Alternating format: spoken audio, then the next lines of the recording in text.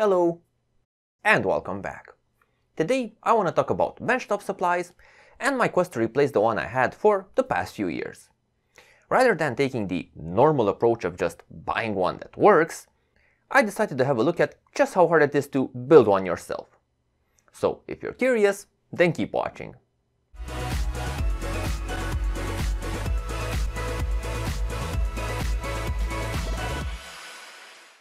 Now, it should be clear to any electronics enthusiast that having a benchtop supply is a very useful tool.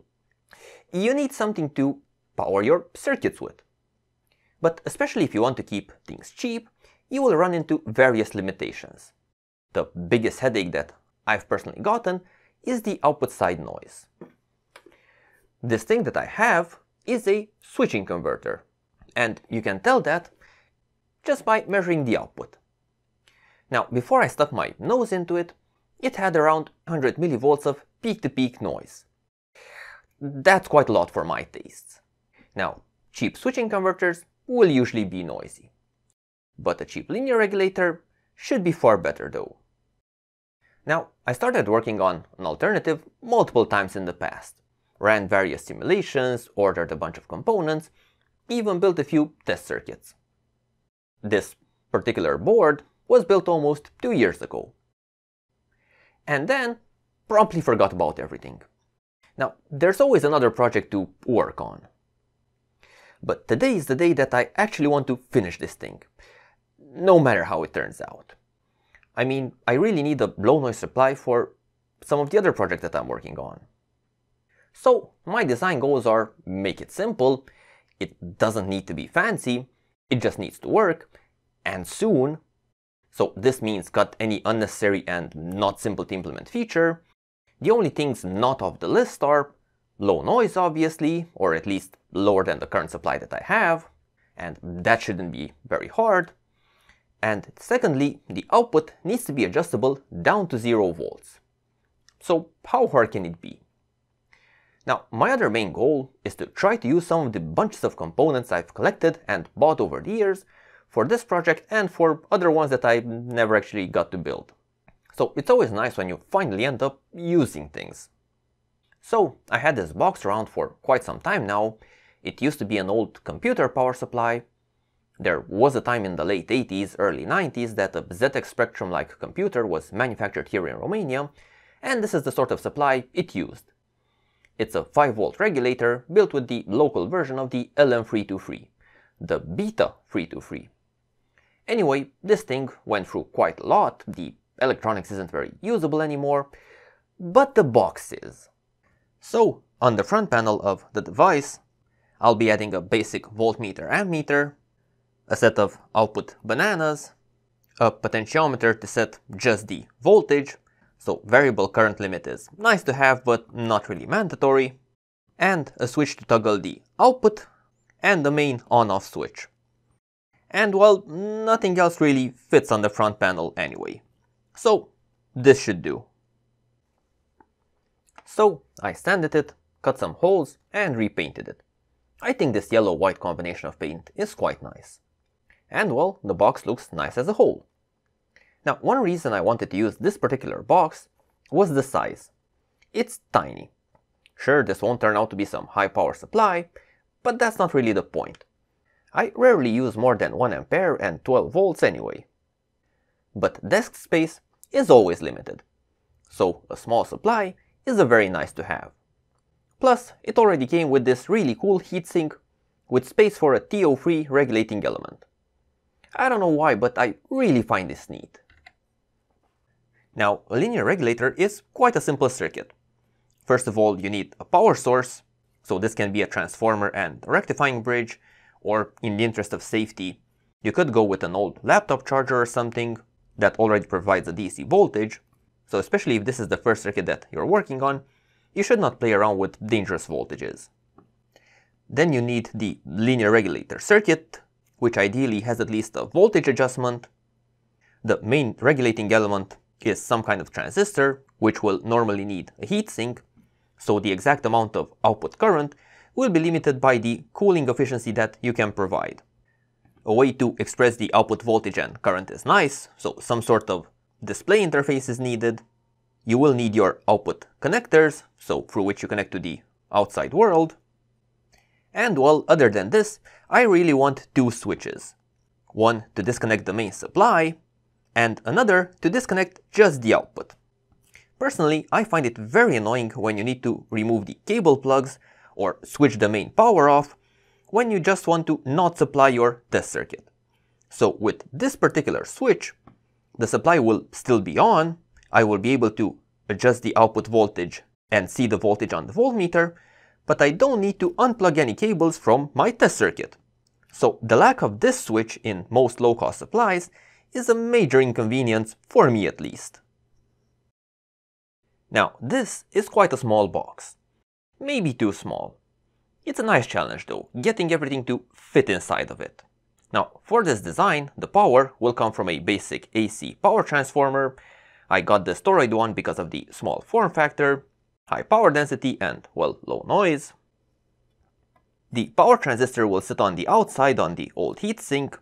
Now I just had to cut a bit off to make it fit in the new design.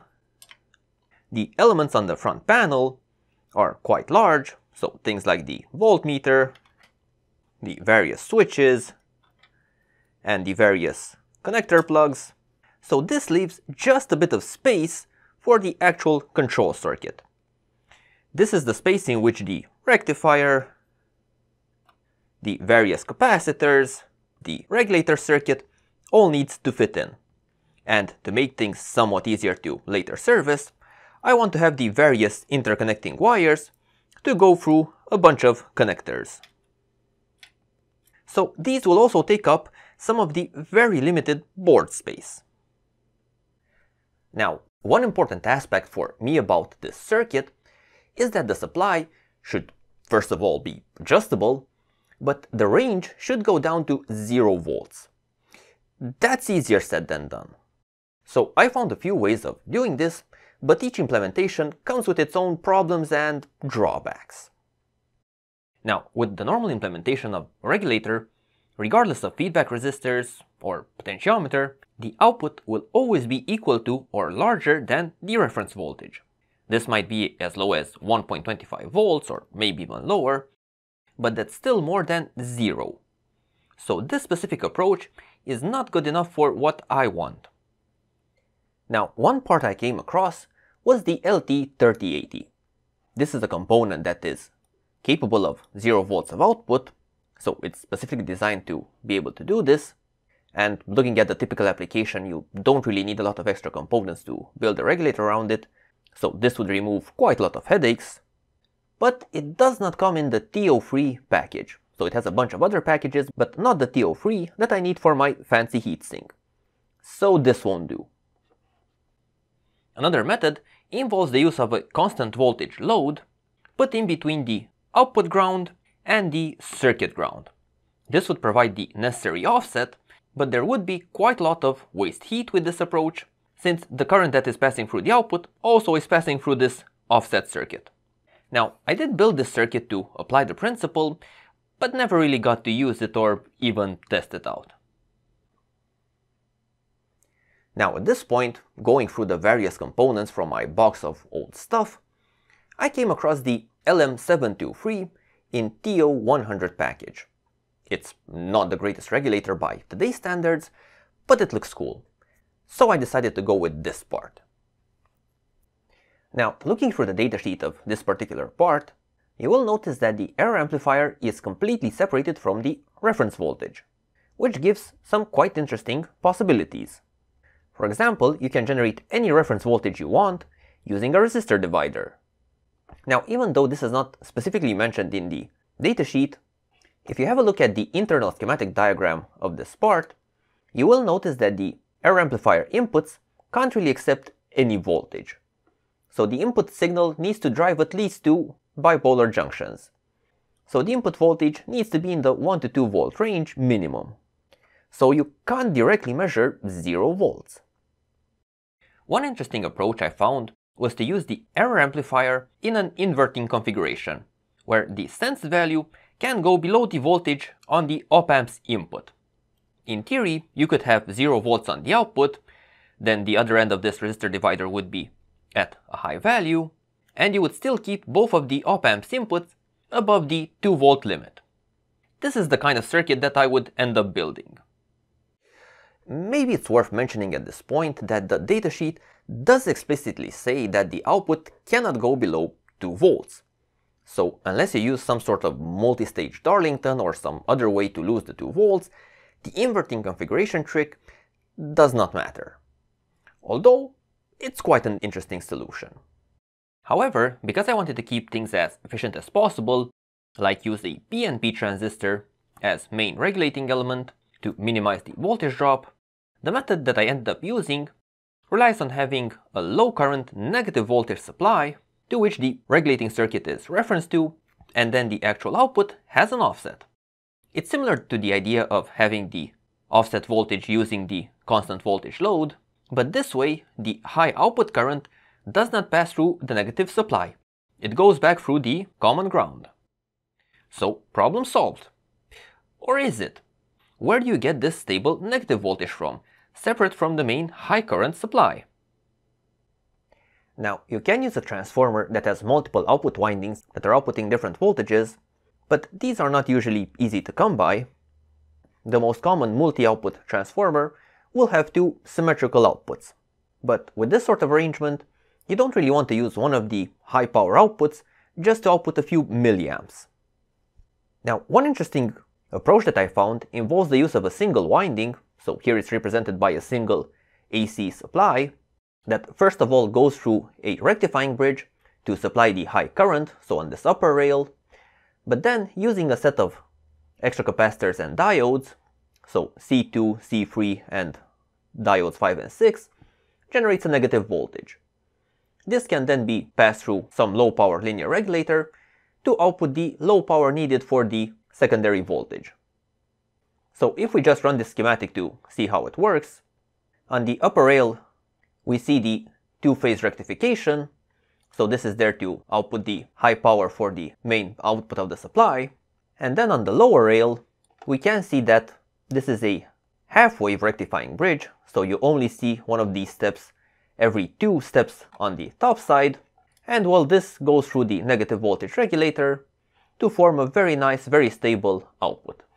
Now for this design I will not be using this particular negative rail regulator, although you can, but I will be going with the LM7905.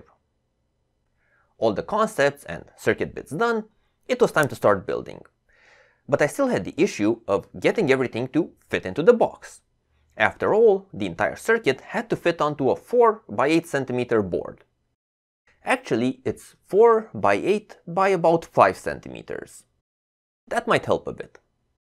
Now, one way you can divide the circuit is into bits that you know will never change, since there's probably no better way of doing things, and bits that you could later upgrade. So as with any design you make from scratch, there's always bugs. And once you really start looking into how the finished thing works, you'll get all sorts of improvement ideas. So that got me thinking. Looking into how a PC is built, you have your motherboard with the always same bits and various interface connectors, and then you have the socketed components and expansion boards, things that you can later upgrade.